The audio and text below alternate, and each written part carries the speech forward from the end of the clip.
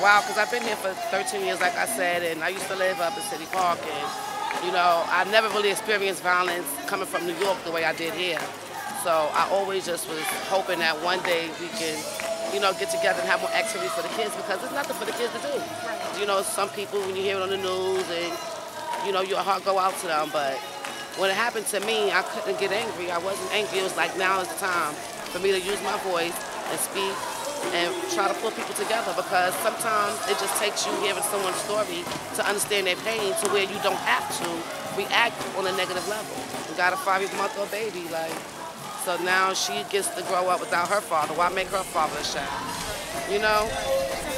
So it's going to stop because, like I said, this is just the beginning, and I'm going to do everything I can to push this city in the right direction. As long as I'm here, I'm going to keep fighting until there's things change, whether it's laws, streets, activities, whatever. But I will not let my son death be in vain.